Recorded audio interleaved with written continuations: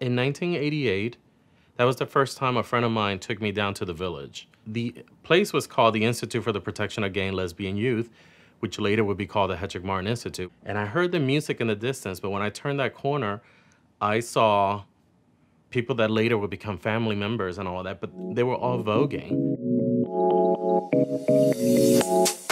They were dancing and carrying on, and they were loud and beautiful. And I was like to my friend, what are they doing? What is that? And he was like, they're voguing, they're our sisters, you know? And I was like, voguing? Like, what in the hell is voguing? What is that? It was like this art form that to me looked like they were just expressing themselves, right? Yeah. And it just seemed like very, very liberating to me. And that's what drew me in instantly. Now there's like so many different voguing styles. Yeah. I'm known for old way / pop, dip, and spin. Okay. But then you got Vogue Femme, you got twist. So there's a bunch of different Vogue categories that put on the performance. This is important to me because, you know, Vogue Femme and what is it, twist, and what are the other ones? Female figure performance, you know what I'm saying? All those are really popular styles of Vogue. Right now. But old way is too, you know what I'm saying? So I don't want old way to kind of get lost in the sauce. Old way is basically, to me, that's the real Vogue. It's like, you know, it's a lot of precision. It's like, you know, arm controls, you know, the dips. And that was the original way that Vogue was performed on the dance floor. And of course, it was like the magazine and striking a pose. And so every move and position looked like a picture frame that would be in a magazine. They kept talking about this lady, Avis. We're gonna go see Avis. You need to be a Pendovis. When there's the new kid in the block, everybody wants a piece of him, right? I became a member on that, you know, at that moment. And so that's when you take the name. So I became Luna Pendovis. I met this man, his name was Timothy Leviticus, and he invited me to come to a house meeting. So I didn't understand what it was. I was like, I'm already in the house. I live at 1239 Stanley Avenue. I was like, what are you talking about? The significance of taking on the last name of the house, it was to create unity in the family. And that's part of the value system of houses. One of my closest friends and mentor was Willie Ninja. I went to a ball with him that was around 86, 87, and I fell in love. I went there and I saw everybody and I saw the costumes. I went to the ball and I was like, okay, this is a lot of fun. Next thing I know, I joined his house. Here I am today, decades later as an icon, and the overall mother of the house is Soulja. I never felt that type of acceptance in a community that way, and it caught me.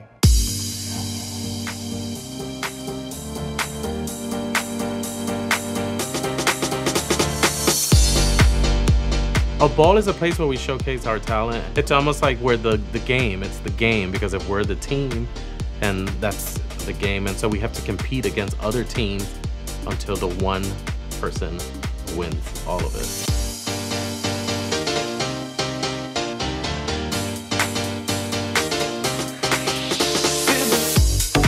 And the parents are sort of the coaches. The mother is usually the one everybody looks at. That's the one that's leading the parade, the one in the front. They prepare you for everything.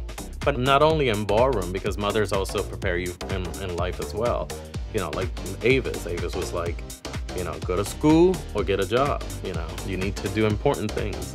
The fathers usually run meetings. In the houses, you have monthly meetings where we all get together to talk as one. He's the one that if for some reason there's a little issue as you're competing, the father's usually the first one to go to the table, the judges, and be like, what happened here? Fathers are usually the ones that's like, okay, it's only competition. A good father would do that, yeah. Everybody deserves this kind of AIDS, HIV prevention information, and we, as the House of Latex, can show up and share this information, and that provides power in the communities of the houses, the power of knowledge. I used to be a major dance club person, and I still am in my mind. Because I lived in dance clubs, especially ones which where a lot of gay men went, you know, they were disappearing. How many years have you been in the ball scene? Since the 70s, since 1979, the first time I went to the ball. Really? Who were your inspirations then and now? Then it was like Avis, Dory. Hector and I met in the 90s. Hector was a very kind person. He's one of the people that said something got to give with this AIDS thing that's happening in our community in the ballroom scene. Like, what's going on? But there was a collective of ballroom people who were like, we got to do something. And he started those conversations with the people that were working at GMHC at the time in 1989. The ballroom is such an important piece to not only the history, but to the story of GMHC. Many of the men and women who make up the house and ball community, young, gay and bisexual men and women, trans women, people of color. These groups are those that are most disproportionately impacted by HIV. We have a responsibility to care for these people and to provide the services that they need. I learned from my colleagues in the prevention department that they were working with the leadership of the house and ball community from the late 80s into the early 90s. And so the leadership met with our leadership and they developed the House of Latex project. And I offered to help plan the first Latex Ball in 1994, which was really wonderful. Why is it called the Latex Ball? Because it's about condoms and the importance of having safer sex. The Latex Ball is a ball that happens annually. It's been happening for 20-something years. It's a huge event.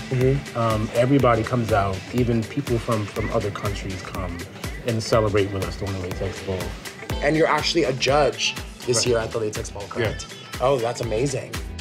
I knew Hector Extravaganza for decades because of the Latex Ball and our prevention programming.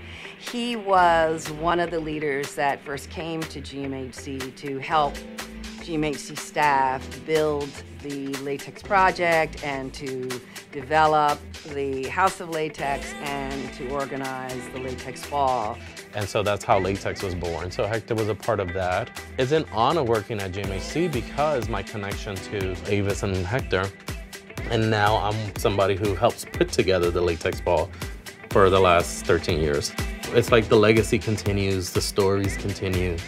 We continue to save lives and, guide people. And that's what both Avis and Hector believed. They believed in giving of self and getting involved and speaking your voice and using your voice and educating people. And they were great that way.